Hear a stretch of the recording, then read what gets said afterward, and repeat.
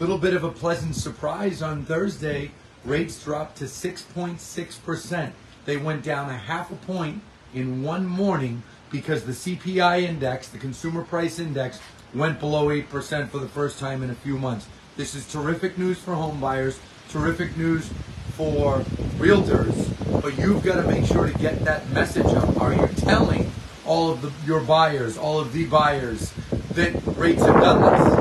Markets were closed yesterday, bond markets were closed for Veterans Day, so when they last closed on Thursday, they were 6.6%. Anthony Lamacchia here with Crushing Real Estate, and I want to talk about this because you all need to get in action. This is a pleasant little surprise here.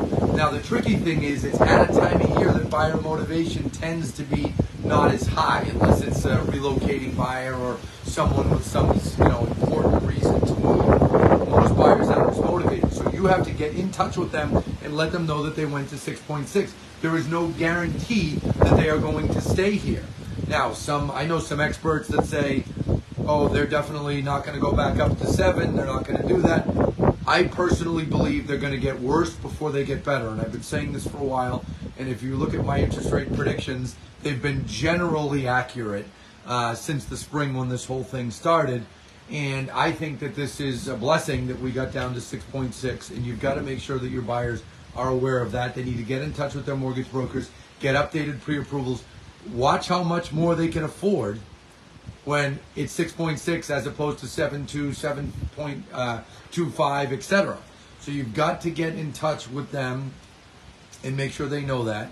And then we'll see what this week brings. I mean, when markets open Monday, bond markets open, we'll see what rates do. But all indications point that they're going to stay here for at least a little bit. How long, I don't know. I personally believe that you are going to see them probably stay down for a few weeks, and we get somewhere into December, January, I feel that they're going to probably go back up again before next summer coming down more. And remember to tell your home buyers that when they come down more later, they can refinance. That's the part that people seem to miss. We got buyers saying, oh, I'll just wait. Okay, wait for what? Till the winter when inventory's lower, when inventory's at its lowest point? Now inventory's going down. Also, another reminder for realtors, make sure to look at inventory that is stale. We got way too addicted. Too many realtors got way too addicted at only looking at new listings coming on in the last 3 to 4 years. You can't do that. There's been a significant amount of listings that have had price adjustments, that have sat still, etc. Okay, you need to get those properties to your buyers. You need to point them out to your buyers. You need to get your buyers into those properties. You also should pay attention to stuff that comes off the market in the next few weeks. There are people, especially in the northern states, but even down south, that will voluntarily come off the market because they're like, I don't want to deal with this. The holidays are coming, etc.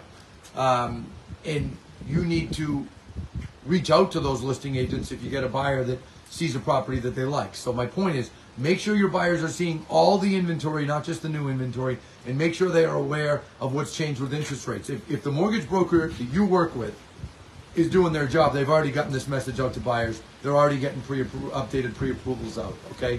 Let's get in action, folks. Sorry to be turning awkwardly and showing you all backgrounds. I don't show off my yard. I keep corners in my videos, and that's about it, okay? That's not me. So anyway, have a great day, everybody. Happy home selling. I got to go do P90X. Thank you.